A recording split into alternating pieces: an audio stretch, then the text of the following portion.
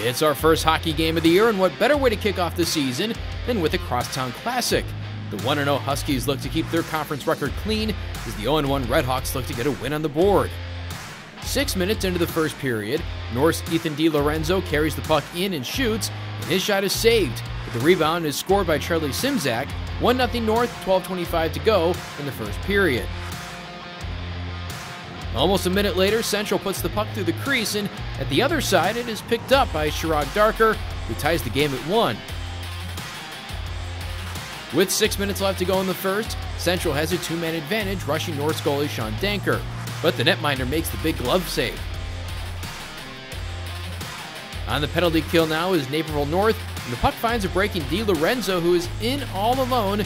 He doesn't miss, scoring top shelf to give the Huskies a 2-1 lead late in the first. Early stages of the second period, North in the power play, bringing the puck in all alone is Delorenzo again, who scores his second of the night. About 4 minutes later, the Huskies find themselves on a 3-on-1 rush as the puck is squared over to Zach Sussman, who barely gets the puck over the end line. North now up 3 with 11:24 to go in the second. Skating hard to the net to get the shot off here is North's Shane Johnson, and picking up the rebound is Richie Monty, who extends that lead to 4.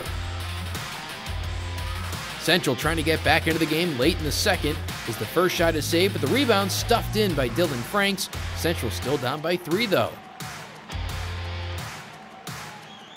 Midway through the third, North making another cross-ice pass, and in on the breakaway is Cody Vittori, but the shot is saved by Naperville Central goalie Martinez Jurakonis, who keeps Central within 3. Central in the power play with just under 5 minutes left, and as the puck slides through the crease, it finds the stick of Josie Casarini, who brings Central to within 2.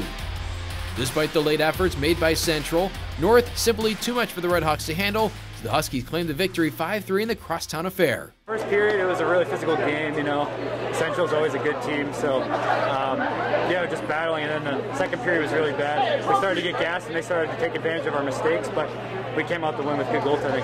It's awesome. Especially with Corona, my senior year, it's not very good, but to play, it's awesome, especially in front of a packed stands like this.